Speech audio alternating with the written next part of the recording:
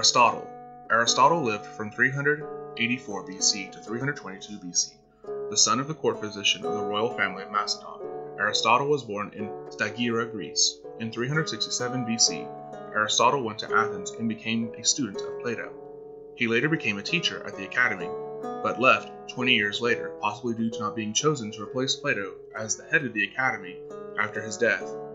Aristotle moved back to Macedonia and became the tutor of the son of King Philip II, Alexander the Great. Aristotle returned to Athens in 335 BC and established his own school called the Lyceum.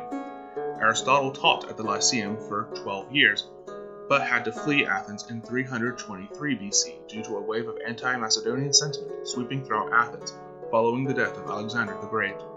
Aristotle's works reflects a wide range of subjects, including logic, ethics, metaphysics, politics, economics, rhetoric, poetry, theater, music, meteorology, astronomy, biology, physics, and psychology.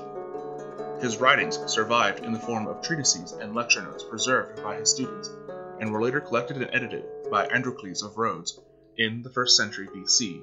Aristotle's works would later be copied and stored in libraries around the ancient world, and then translated into Latin and Arabic during the medieval period by Christian and Muslim scholars. Aristotle effectively established the philosophical study of logic and refined the universal rules of reasoning to help pursue knowledge.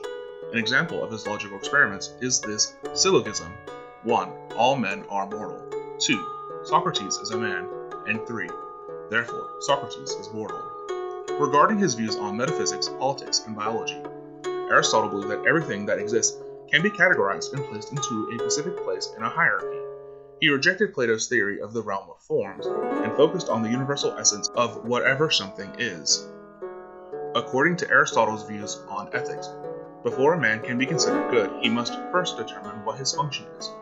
Only when he has performed his function well will he achieve his goal. Virtue is a matter of finding the right balance between opposing vices.